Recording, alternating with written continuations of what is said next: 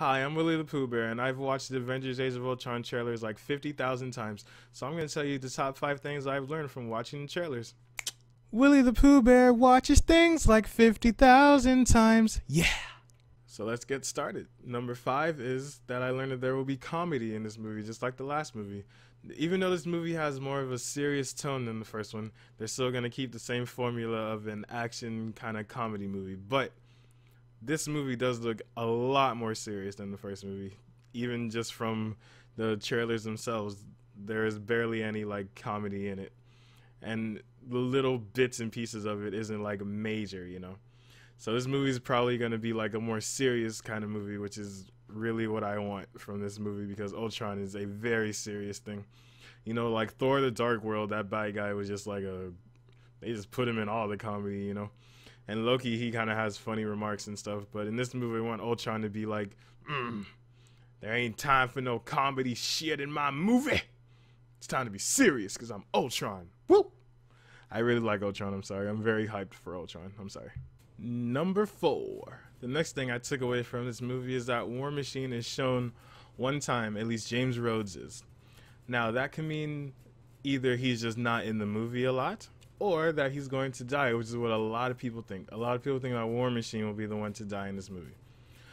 If he dies, that could be the thing that sets up Iron Man and his conscious and like his mindset for the Civil War movie that would make him clash with Captain America, because maybe his best friend dying is what will make him go to the deep end, and then they'll be clashing.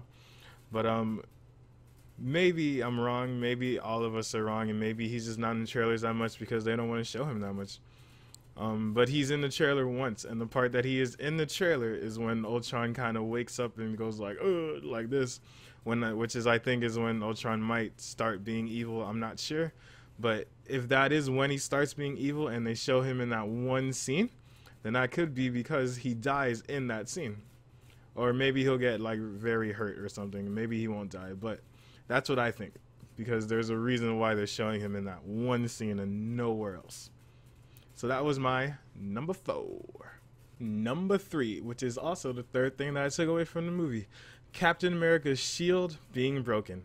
Now, why is this important? Captain America's shield is made of vibranium, which is one of the hardest metals in the entire Marvel universe.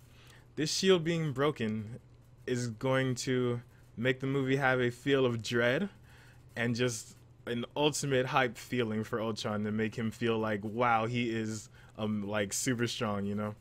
Captain America's shield has been broken before in comics, but in the movies it obviously has not been broken yet. And he throws it all over the place. It's like an unbreakable shield. But Ultron in this movie is trying to break the Avengers, so Captain America's shield being broken will symbolize it.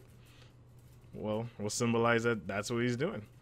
Also, his shield will get fixed, which means that he has to get more vibranium from somewhere. They could use that to introduce Wakanda and Black Panther, but maybe they won't, because Wakanda would obviously have all the metal that you would need for any shield.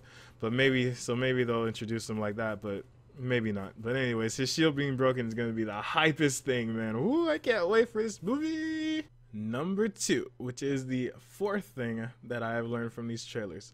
Quicksilver and Scarlet Witch and their powers and how they will be used in this movie. They've shown Quicksilver a little bit. They've shown him running around, and they showed him punching Captain America like boof, in a very slow motion punch because Quicksilver is fast. Quicksilver is one of the fastest people in comics in general, and him and the Flash did race in a crossover comic, and I think the Flash won. I don't remember. If I'm wrong, then I'm sorry, but if I'm right, then haha, I'm right. Anyways, they also show Scarlet Witch a lot more. They show her using her mind-bending powers on Black Widow and on the Hulk. Well, I don't know if they showed them on the Hulk, but it's implied. And that's going to make a very interesting characteristic, because the Hulk will end up fighting Tony Stark in his Hulkbuster armor, and they will hopefully have a very, very beefy fight, and it won't be all emotional. Hopefully it'll just be like boom, bah, I don't know how they will get out of the mind control. Obviously that will happen in the movie, but like in the trailers there's no hints towards it. So that was my 4th takeaway, which is number 2. And now the moment you've all been waiting for, the number 1. which is the fifth thing that I learned.